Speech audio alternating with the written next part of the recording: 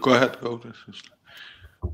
Good morning, everyone. Welcome back to our seminar series on Translational Biomedical Engineering. It's our great pleasure today to host Professor Vijay Sanjairaj from New York University in Abu Dhabi with us. He will be talking about 3D bioprinting and some of their efforts in that space. But before we start the presentation, we would like to remind everyone that if you have any questions during the talk, please use the ask a question box, which is right at the bottom of the your screen. Also, feel free to communicate with the other participants and us, and also the speaker, using the chat box, which is on the right-hand side.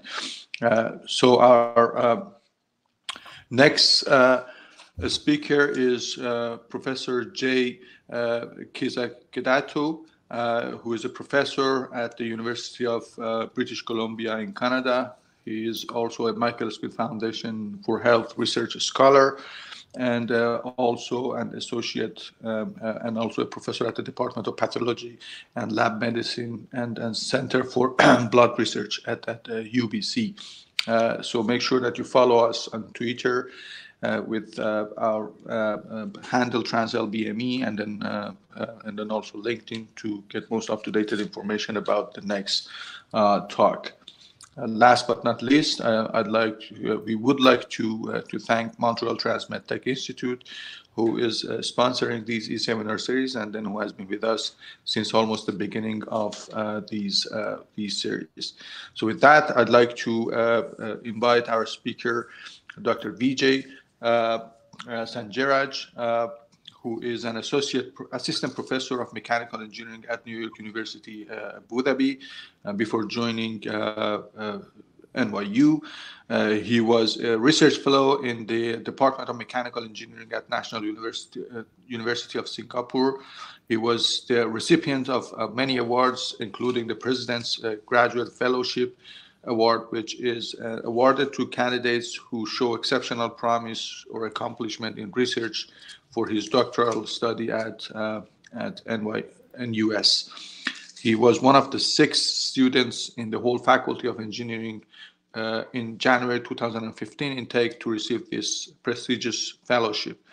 His research interests include additive manufacturing, 3D bioprinting, and biomaterials for tissue engineering, regenerative medicine, drug testing, and medical devices applications. We are very happy to have you with us, Professor Sanjairaj. Now the virtual floor is now yours. Thank you. Can I? Yes. Okay. Thank you so much for inviting me, Dr. Most, Dr. It's a pleasure to be here among you, sharing the work that we do here. Just to start my academic journey, I realized I went from east to the middle. So I was born in a very small village in the south of India called Plaji. And then I went east to NU, and then came to the middle to New York. So this is a painting. This is an actual photo of my hometown, just to show how beautiful my home is. Vijay, sorry to stop you. You are cut off. You're cutting off. I mean, like your voice is not clear. So maybe your internet is not stable, or there's something wrong with the mic. But are you connecting to a stable network, or? Yes, I am.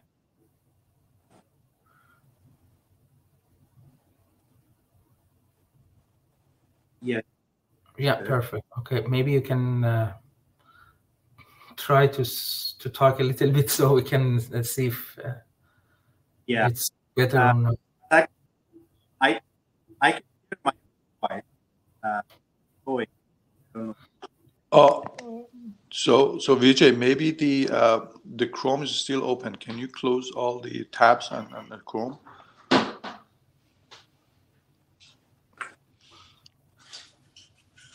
Or maybe he can turn off his camera also to have better bandwidth. So Can you?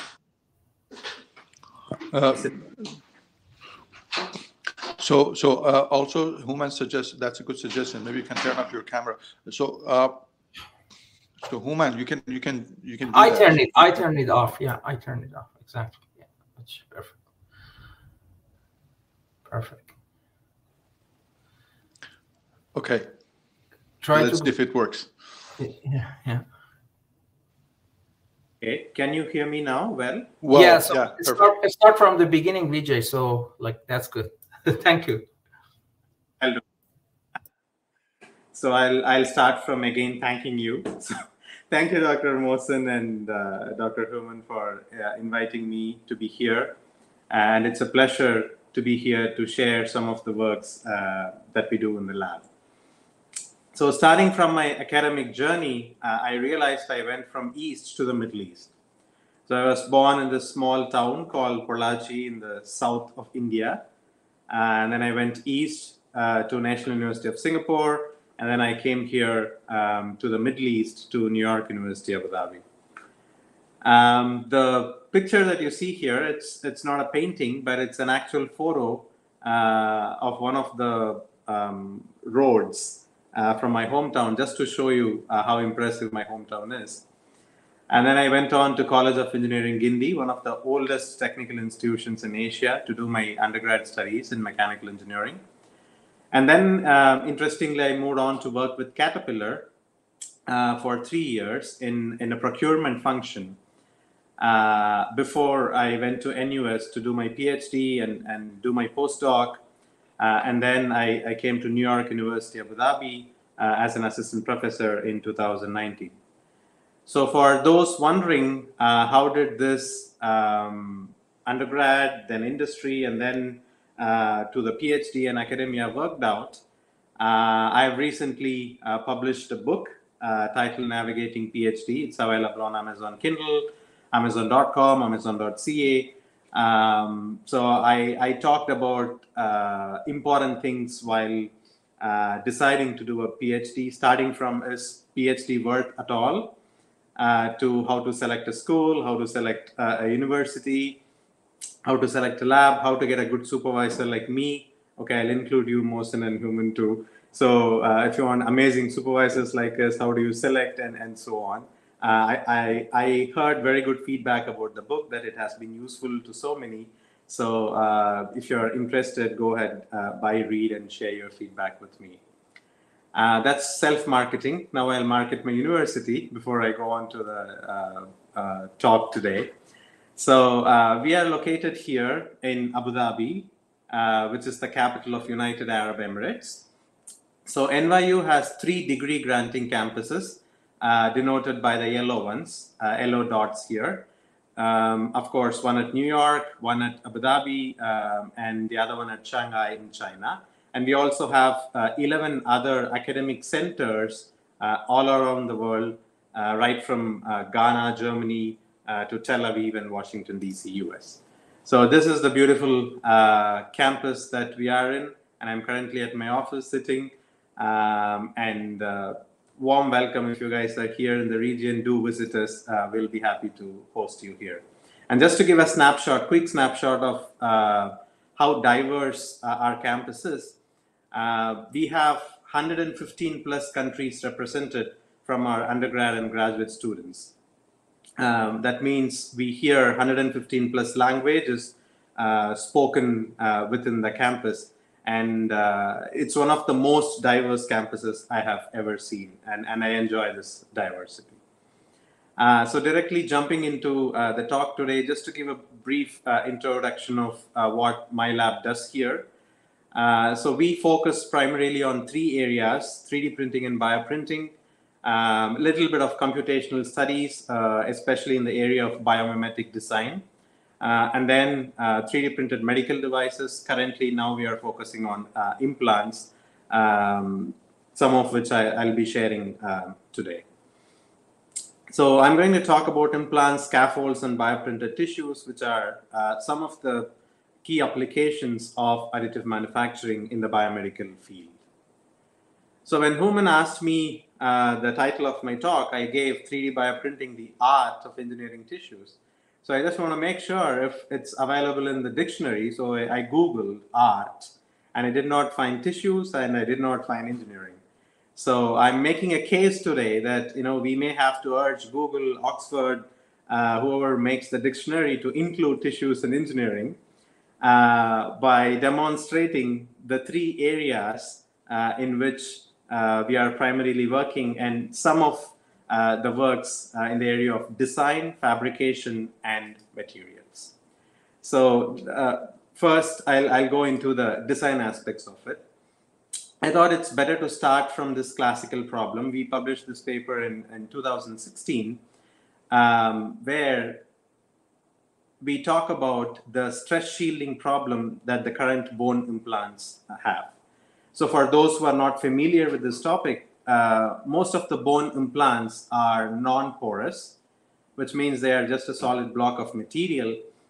And because this implant has a higher mechanical property than the native bone itself, so when you put this implant inside the body, this implant shields the surrounding bones from experiencing the stress during the normal physiological motions. So that we call stress shielding. And due to this, there is implant loosening, and you have to go for a second surgery and so on. And the second challenge we see in this field is there is lack of biomimicry. So by biomimicry, I mean the implants that are currently available does not mimic the native architecture of the bone. So given the limited choice of implant materials, you might be aware we are stuck with titanium alloy, TA6AL4V, and 316L stainless steel. We have limited implant material choice there. So that's when we thought changing the design of the implant can reduce both these or address these challenges. So that's where we came up and proposed using a TPMS-based implants, right? So what are TPMS? This is called triply periodic minimal surfaces. These are mathematical surfaces, just like you can define a circle and a square or a rectangle by an equation. You can define these structures by an equation. And then by tweaking the various parameters in the equation, you can get different kinds of structures you want. So what you see here on the screen, these are 3 popular TPMS surfaces. The first one is a primitive surface. The second one is a gyroid. And the third one you see here is a diamond surface. So these surfaces have a very high surface area to volume ratio, less stress concentration, and increased permeability. So we did a lot of study to understand how varying the unit cell size, how varying the wall thickness of these structures can actually result in different mechanical properties and different surface area per volume ratio. And we also demonstrated that we can create a functionally gradient structure using these TPMS-based unit cells. So if you look at the bone structure here, so there is a hard cortical bone outside, and then there is a spongy trabecular bone inside. And even within the trabecular bone, the properties vary along different directions. We call it anisotropy.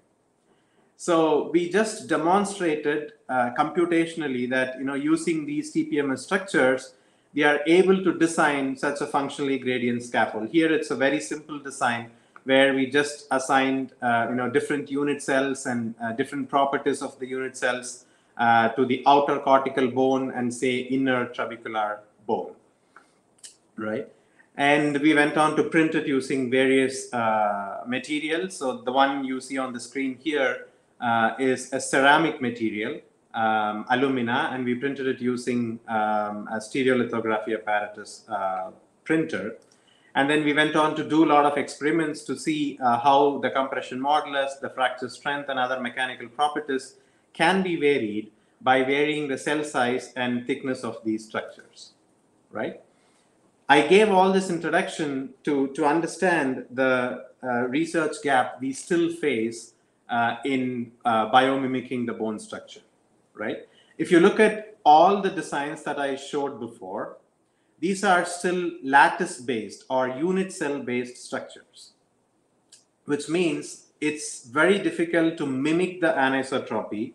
So if you look at this gradient structure carefully, this region where there is a change of unit cell or a change of geometry, this area is not very nice, right? Technically, there will be a lot of stress concentration here, there will be a lot of weak points here during fabrication, and so on. So we really cannot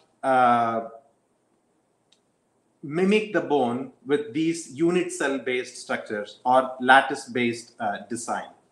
So that's when we thought having a stochastic porous scaffold design will be able to better mimic the native bone microstructure.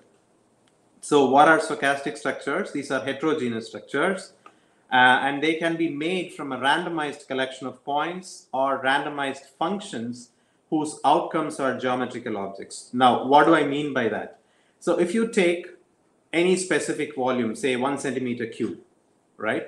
So you can divide the 1 centimeter cube into several different subdomains. For example, we have 27 points identified here within this particular cubic structure. And the advantage of the design approach that we have developed here is you can assign any function or equation to each of these points, and you can assign any amount of porosity or pore size to these points, right? So I'll give you a few designs that we generated using this approach, right? The one you see here on the screen, these are all uniaxial gradient structures, meaning we changed the porosity. So there is a gradient of porosity 58% to 70% in the x-axis. Similarly, 30 to 70% in x-axis, 50 to 80% in x-axis, just to check the versatility of our approach. Right? And then we went on to do a biaxial. Sorry, Vijay, to interrupt. One of the participants is asking whether you can hide your taskbar, which is in the bottom.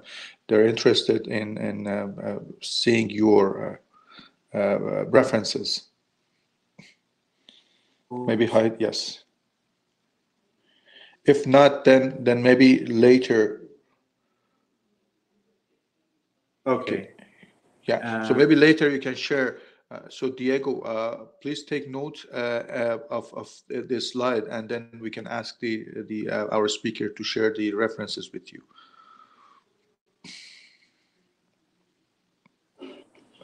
Yeah, please go ahead, Vijay. Okay. So we did a biaxial functionally gradient structure as well. So we tried the same different porosity gradients, but in 2 axes, both X and Y. And we also did tri-axis, again, where we did the same porosity gradients in all 3 axes. And just by comparing these screens, you can see how different and smooth flowing structures that we can generate using this approach. Now, for those who want to know how we did this, so the reference is there. It's still under review. We haven't published this paper yet. It'll be out soon, hopefully. So we used Mathematica software, and we also used MATLAB to generate these structures, basically by coding the required steps that we want to generate these structures, right? So we went on to fabricate these structures using different materials. So the one you see on the left is using clear resin and a Formlabs 3D printer. We also printed using nylon material using an EOS printer. And we also did print them using 316L stainless steel with another EOS printer here.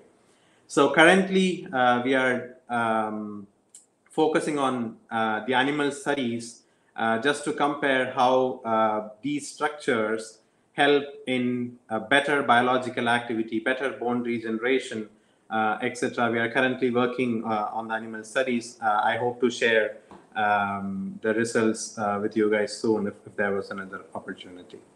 So that's a little bit on what we do in terms of design. I want to focus also on fabrication, where we work a little bit on hybrid 3D printing, bioprinting techniques. So for this particular talk, I just chose one project where we used electrohydrodynamic jetting and extrusion bioprinting to print 3D human skin structures. Okay, for those who are wondering what is electrohydrodynamic jet 3D printing, if you guys know what is electrospinning, where we apply a very high voltage between the nozzle and the substrate, and you kind of pull the polymeric fibers out of the nozzle using the electrostatic force. Okay. And we have worked on various different kinds of scaffolds using the ESD jet printing method. I show a biomimetic meniscal scaffold here for tendon repair, multi-layer skin scaffold, and we also extensively worked on nerve guide conduit for neuronal regeneration. But for this talk, I'll just focus on one particular project on 3D bioprinted human skin. So this project was sponsored by A-Star in Singapore when I was back at NUS, and also Procter & Gamble is one of the largest skincare products producer in the world. So I don't want to go into the details of how the skin looks like, but the takeaway from this slide is the skin is a layered structure. Right, so it's easy to use 3D printing or bioprinting to create these layered structures. So this was quite an exciting project for us because we had skin biologists in the team, we had clinician scientists in the team, and we had company representatives in the team. We had engineering and various departments within engineering. We collaborated together to bring this project to fruition, right? So we came up with a very good process flow of how to create an in vitro human skin. And what we did was to compare whatever we produced using this method of 3D printing and bioprinting with the manual method of organotypic cultures that is usually and traditionally followed in industries such as P&G and other life science laboratories. Okay, so I'll just highlight some of the interesting things that we got out of this project. Number one is we 3D printed the PCL mesh. We used it as a well insert here, and then we had an acellular base layer of collagen-based hydrogel, right? Again, this was a learning point for us. As an engineer, I didn't know why we would need an acellular base layer. But the skin biologist gave an input that, the human dermis does not have, these peaks and valleys as we have in a meshed PCL structure. So they don't, they did not want the fibroblast to just attach to those different fibers in the PCL mesh. Rather, they would need a very homogeneous dermal layer, or the layer that has fibroblasts in the human skin. So that's when we introduced this acellular base layer, which would actually go into the PCL, it will settle, and then we started printing the fibroblast layer on the top of it. So we had human fibroblasts, we mixed it with the collagen hydrogel, and of course, we did a lot of optimization there to get a smooth printing. And then after 2 to 3 days of incubation, we went on to print the next layer, the epidermal layer, using keratinocytes. Again, these are human keratinocytes suspended in collagen hydrogel. And then after a few days of culture, we did the air-liquid interface lifting to finally characterize if whatever the skin formation was right. And then interestingly, whatever is done manually is comparable with whatever process that we suggested, using this PCL mesh, using the collagen hydrogel for fibroblasts, and then the collagen hydrogel for keratinocytes. And one interesting thing that I wanted to say is because we combined these together, this PCL mesh we used not only gave the structural support, but it also prevented the shrinkage of collagen, right? So this was a great relief for life scientists, especially those who use collagen, because collagen is known for shrinking after some time. And it's very difficult to prevent the shrinkage of collagen for say day 14 or day 21. So we were able to maintain this structure up to day 20, at least in a decent way, to do all the tests that we needed to do. And these are some colorful images where we studied the layer-specific markers, the basement membrane cell junction. We compared between the manual and the bioprinted skin, and we found bioprinting to be a good procedure compared to the manual thing. And the advantage here is, while doing it manually requires skill and you need a lot of people, with bioprinting and this kind of process, technically, you can automate the whole process, which is good for industries like Procter & Gamble, who do a lot of drug testing, cosmetic testing, etc. So I just wanted to include one more slide here just to show one other approach of getting a vascularized dermal construct. So this was kind of a follow-up work that we did after we finished the project with P&G and A-Star.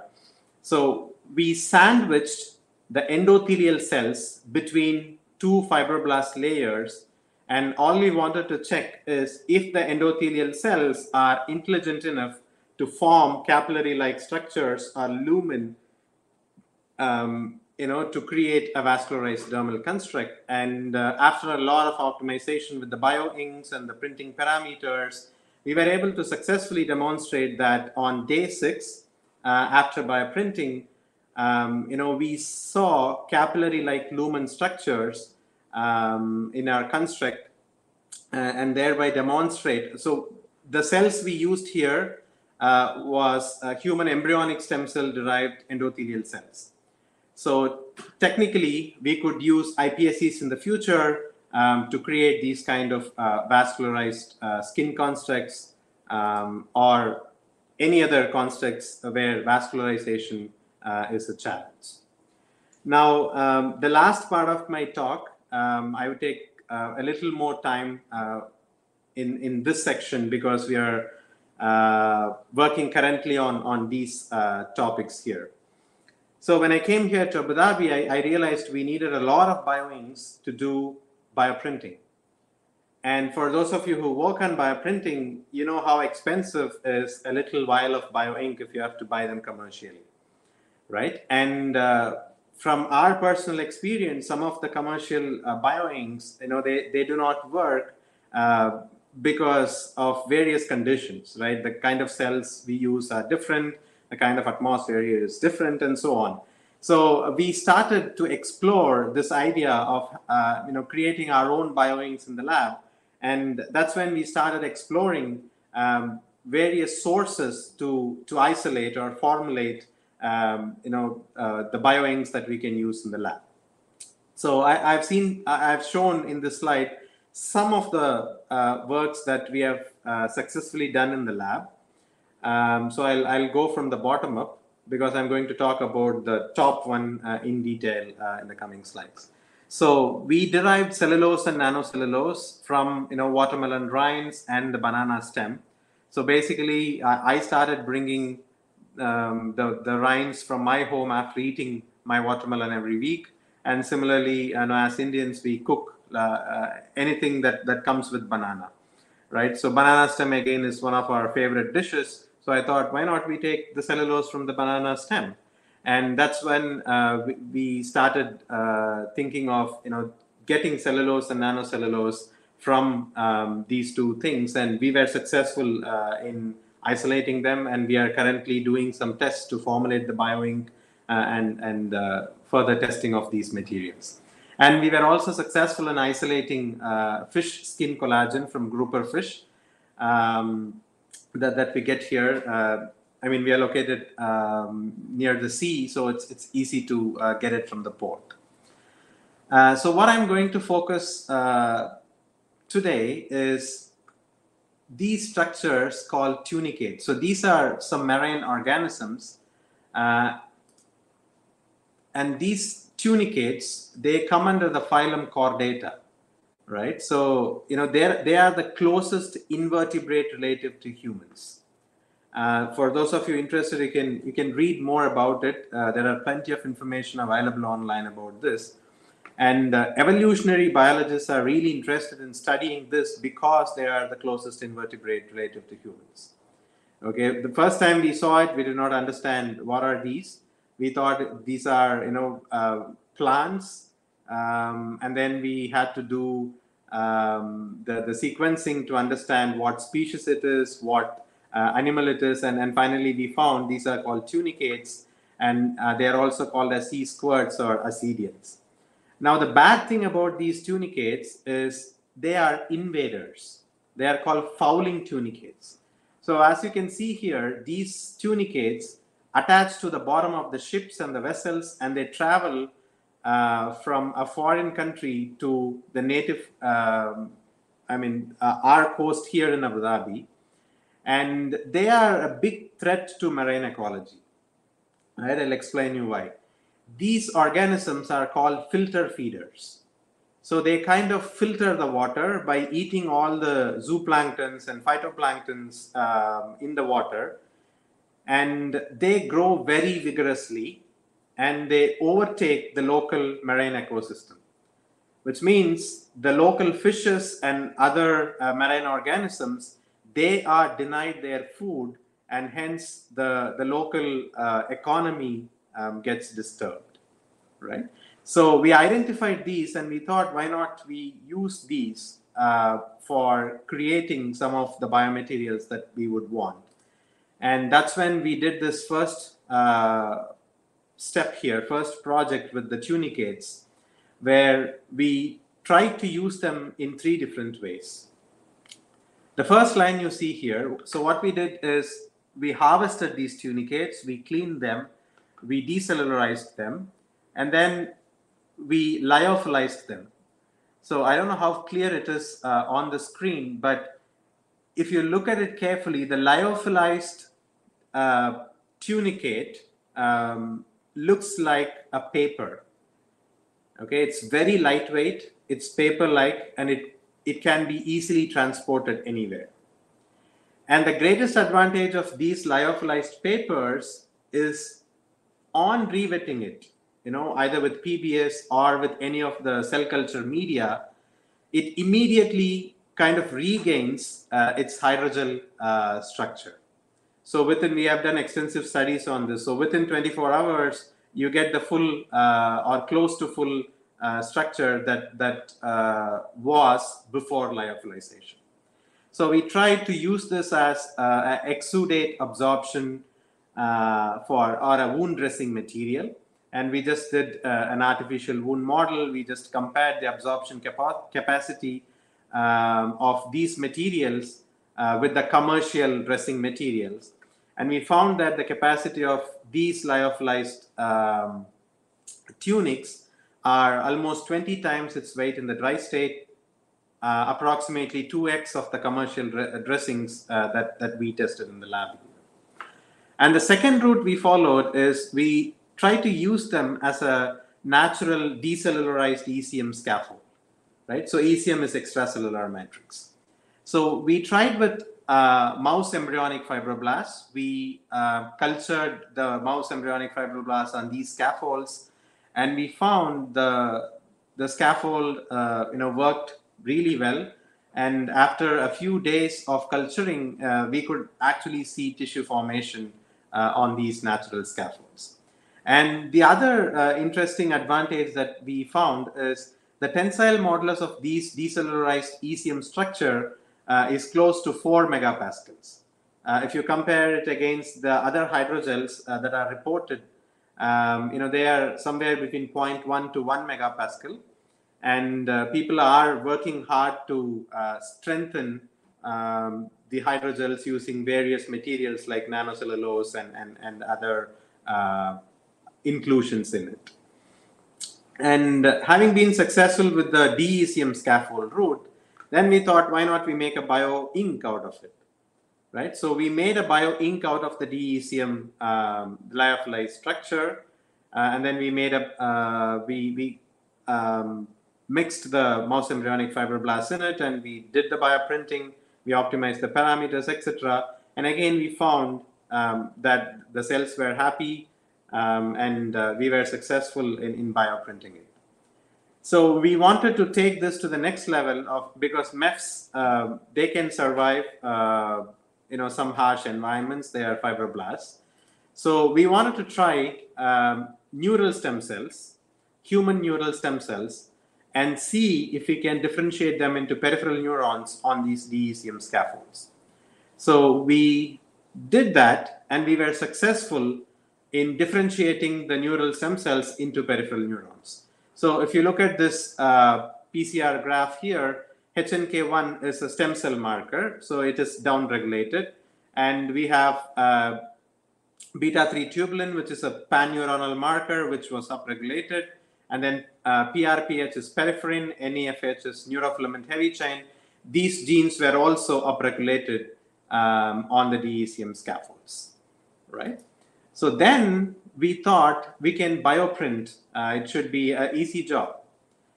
But when we started bioprinting, so if you can see here, this row of D, E, and F, we did not use Matrigel because when we used the DECM scaffolds, we did not coat them with Matrigel. And the cells were fine, they attached, they differentiated, they worked very well. So we thought this is very conducive to neural stem cells. So we can make a bioink, directly mix them, and then we can bioprint them. But when we did that, the cells did not survive.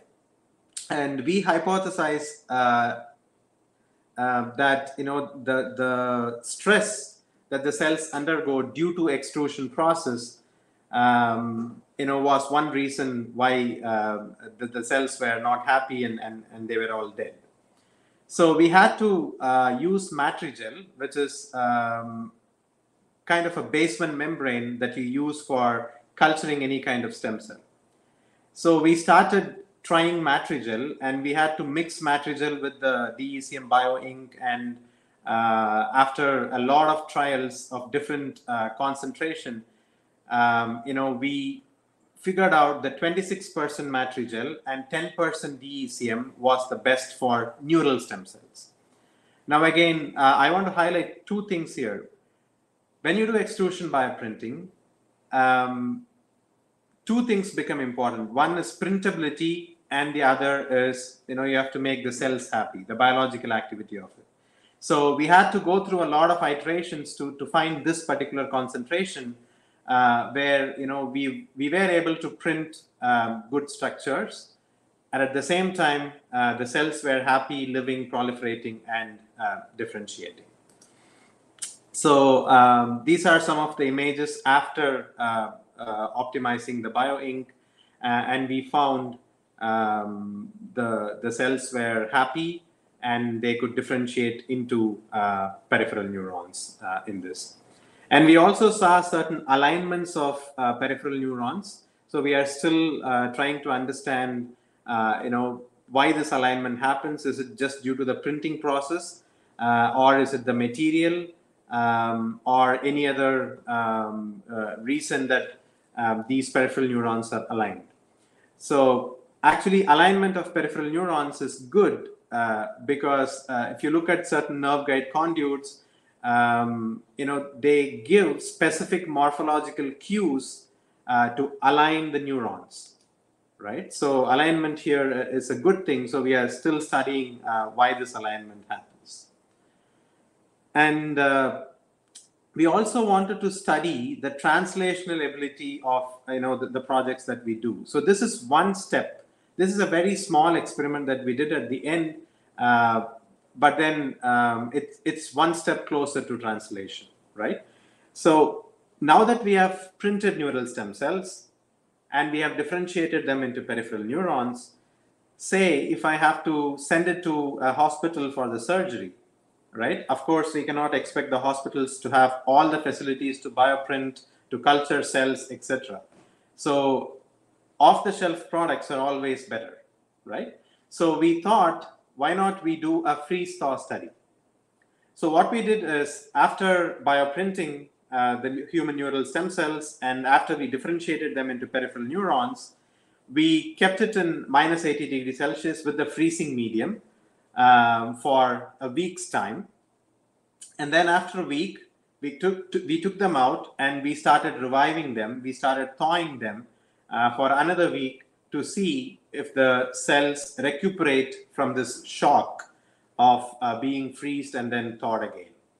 And interestingly, comparing the DECM scaffolds, the bioprinted neural tissues were much better in terms of cell proliferation after this 14-day cycle of freezing and thawing. Okay, so one hypothesis we have here is, we have matrigel in the bioprinted structures, and we don't have matrigel in DECM scaffolds. That could be one reason, but we still have to study further to understand this. So this would be my last few slides about the cartilage tissue engineering that we used one of the tunic scaffold as well. So whatever I have showed earlier on neural bioprinting, neural tissue bioprinting, so it's made from a different species of tunicates. So that is Polyclinum constellatum, right? And we found another species of tunicate, which is called Phallusia nigra. And just from the look and the feel of the tunicate itself, we thought, it could act as a cartilage. It's a good material to make cartilage. So we again started decellularizing them. We made a DECM powder, and then we made a bio ink out of it. And we also wanted to try the DECM scaffold route. And then interesting thing was, we were able to remove all the pigments from this particular tunicate, and the hydrogel construct or the DECM scaffold was very transparent. Okay, so there clicked an idea, why not we use it for developing cornea? So we are working on a project on corneal bioprinting and DECM based corneal tissue engineering in the lab. But yeah, we went ahead with culturing the human mesenchymal stem cells on these scaffolds, and we also did bioprinting with it, and we were able to differentiate them into chondrocytes. So the Alcian blue staining and the safranino staining showed good chondrogenic differentiation, and we also studied the expression of collagen 1 and collagen 2A, and this is a work in progress. We are still working to improve further on this particular thing. So now that I've talked about all of these, I hope we can now say, Google or Oxford, please include tissues and engineering when you define art, because it is actually an art to engineer tissues in the lab. So with that, I want to acknowledge my fabulous research team here at NYU Abu Dhabi. And I also want to thank all the sponsors for giving us the funding to carry out all these works. So thank you so much, and looking forward to interacting with you over the Q&A session. Thank you. Thank you so much, Vijay. You can stop sharing and then take a breath, and then I go through our next speaker slides, and then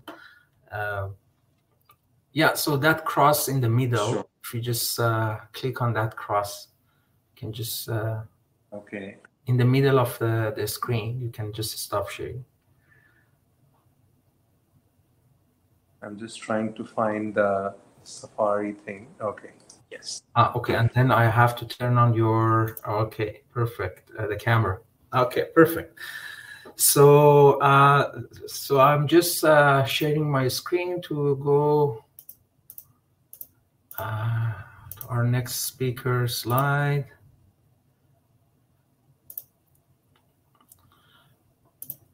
Okay, next week we are hosting Professor J. Kizakedatu. There's no slide. There's no slide. Just hold on a moment, because this one probably has some problem.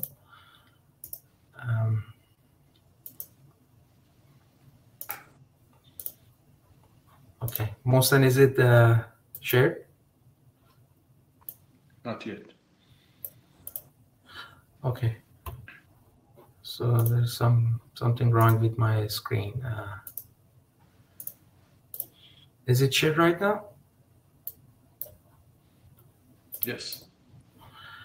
Okay, so next week we will be hosting Professor J. Kizakedatu from the Department of Pathology and Laboratory Medicine and the Center for the Blood Research at the University of British Columbia. This talk is also sponsored by Canadian Biomaterial Society. Please make sure to follow us on Twitter with the handle TransLBME to get the most updated information of the upcoming seminar series. We continue this seminar series to the summer and beyond the summer, hopefully.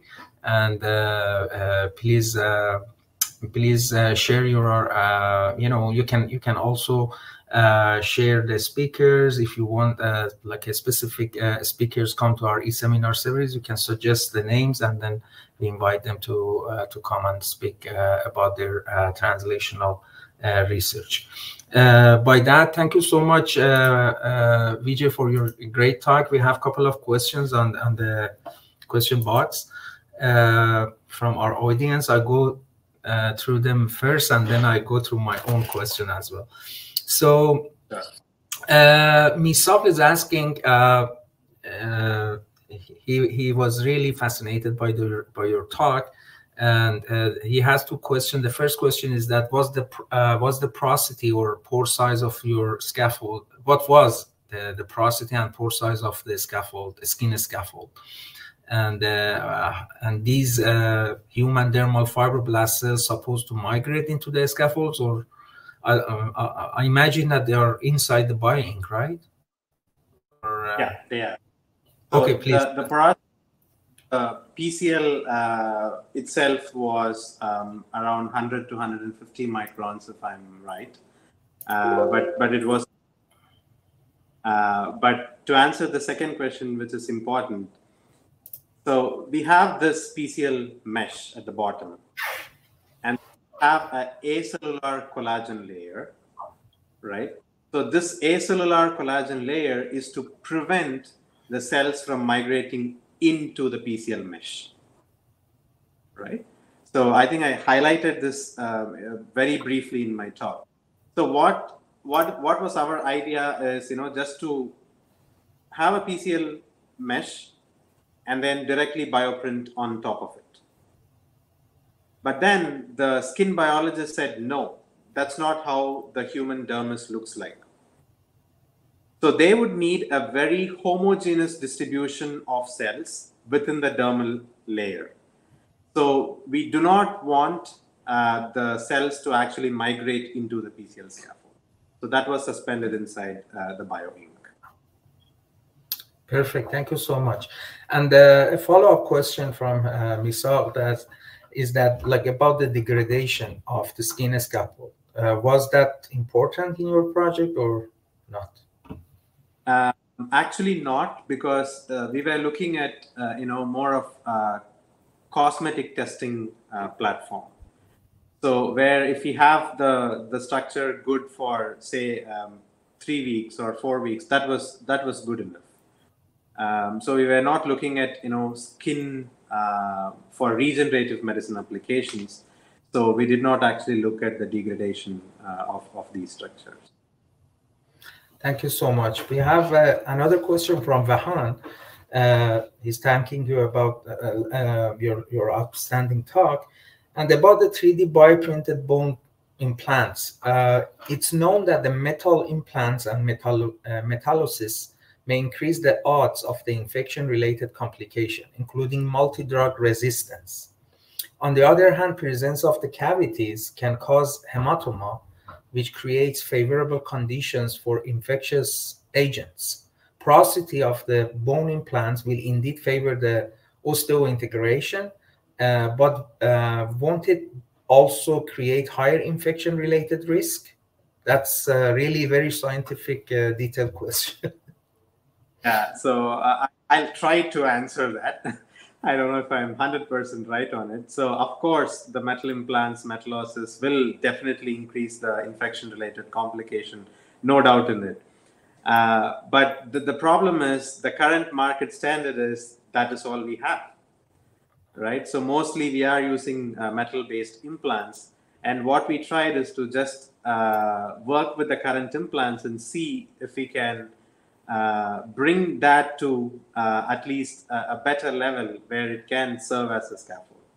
So of course we need to. So that's why if you look at one of the TPMS slides that I presented, we also tried printing them using a ceramic material.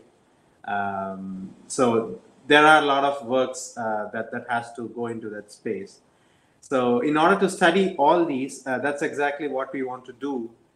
When we go for the animal studies, which we are currently working on, to study this interplay between the architecture, the material, and the biological aspects of it.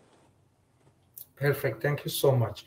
And I have a question about this vascularization in the skin graft that you printed. Are those vascular networks perfusable, or I mean, did you use like coaxial printing, or you just laid down the endothelial cells in between the fibroblast layers?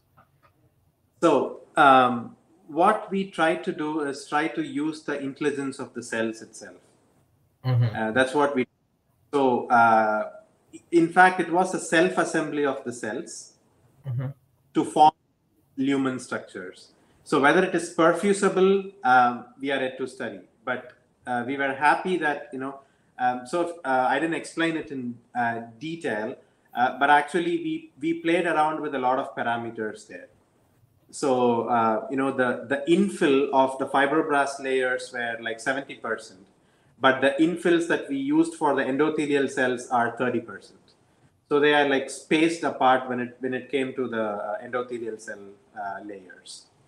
And then this was actually building upon the experience of my collaborator back in the dental school at NUS, where they studied extensively, these self-organization of cells to form lumens. And that's when we thought, why not we try a vascularized dermal construct using that approach. And so, we did not use any other external techniques to actually form the lumen. It was a self-assembly. Perfect. Thank you so much. The audience were asking about the references of these because it was kind of masked by the taskbar. So the first TPMS, it's under review, as I think I noticed that you said that it's under review. The skin printed, bioprinted scaffold is published, right? So the TPMS one was there, but then the one on stochastic scaffolds, it is still under review. And then I had two references for the skin. One is the vascularized, and the other one is. So maybe you can share also the links in the chat box for those who are asking about the references, because they could not find it see it on the slides. I shared your Google Scholar, but I think maybe because you publish a lot, maybe they cannot find those specific publications. Yeah. So I'll just send all of those. So yeah, exactly. Perfect. Thank you so much.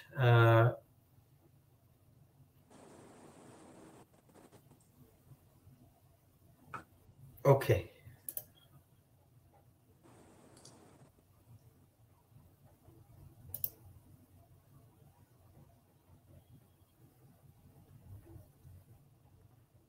Perfect. Just one more. One more. Okay. Perfect. Thank you so much. So Diego and Nafisa, I think, asked about the references. So you can find these references here. And then also for the more comprehensive list, I also shared Vijay's Google Scholar, so we can go and check the other publications as well. So about the tonicate bioink, I was fascinated, and as you know, we are interested also to use your bioink. But one question that you mentioned that, okay, like the cells are happy, and you know, one of the important thing is the like extrudability, like the ability to be extrudable, and also the happiness of the cells or biocompatibility and the stuff. But like, have you checked the immunogenicity and like in vivo biocompatibility? Because biocompatibility cannot be really interpreted outside in vitro, so we have to check it in vivo. So, or like, do you have any plan for that? Yeah. Yes, so that's what exactly. So we are like compiling all our projects together, and we are trying to do a mass animal study now. So we are getting in touch with a lab in India who can, do these experiments for us in the animals. I mean, one of the things I was happy about the tunicate bioinks is if neural stem cells can actually survive in it, then it has to be biocompatible.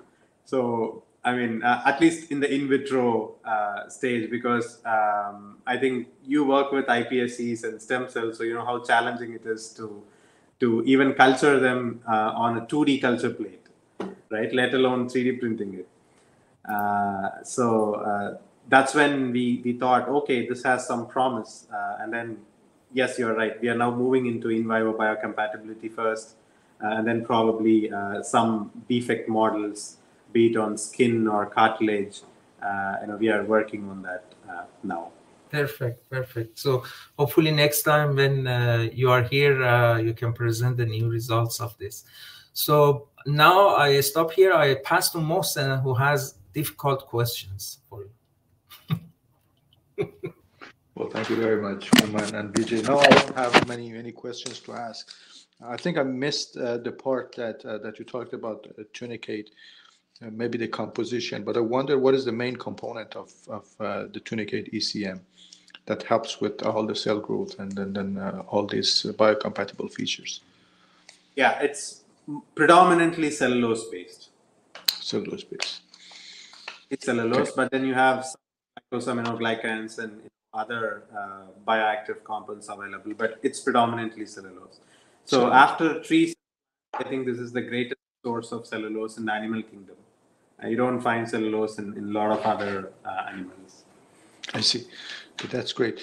And then I have one last question about the 3D printing of bone constructs that you showed in the first part of your presentation. What is the minimum resolution that you can achieve using those printing techniques? So I did not show one of those. So we even printed nano-sized structures. So we have a nanoscribe print. So that's our exact idea of to see how small we can go and how big we can go.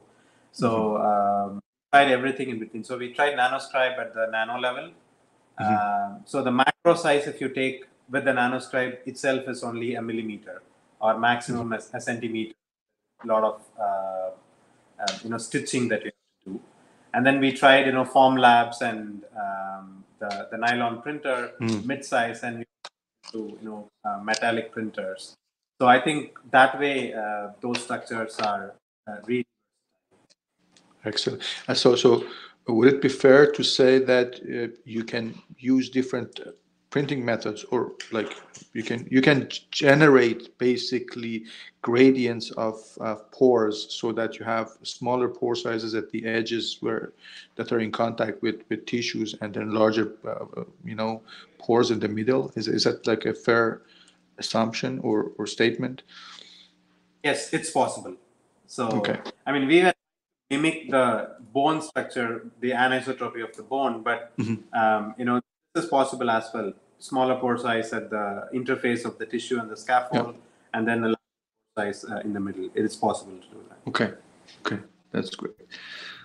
I think I'm done, but there's one question from the audience. One more question from our audience, and this is more general, and I'm also very interested to know your answer.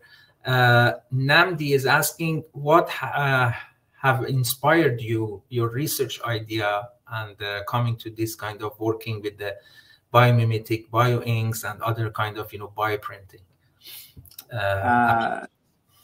Yeah, I mean, it's not a one-line answer that I have, but during my PhD, what I did was I had a core thing to focus on, which is my PhD and the thesis.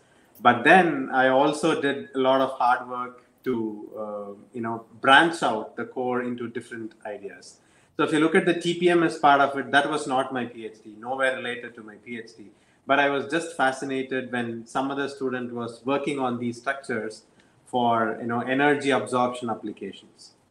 So I went ahead, talked with him to see, can we use it for bio applications, and that's the paper that we got out of that collaboration.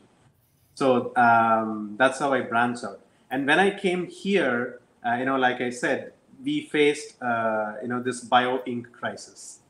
So that's when we started exploring locally to see, can we create our own bioinks from whatever we find here? And that's when we started finding tunicates. And then I thought, I eat watermelon a lot. Why not we try something out of the waste I get? And so it's a combination of people, challenging situations, etc. And I'm glad some of my stupid ideas actually worked out well. No, that's great. That's a smart idea, not the other. Okay. Okay. Thank you so much, Professor Vijay Sanjairaj, and hope to hosting you here in Montreal or Victoria, or seeing you in Abu Dhabi one day, not virtual, maybe next time. And thank you, audience, for joining us today, and always, contributing to the Q&A session. It's really a dynamic and interactive session. And I invite everybody to join us next week, same time, same place. And take care of yourself until next week. And thank you so much. Bye-bye. Thank you. Bye-bye. Take care. Have a good one.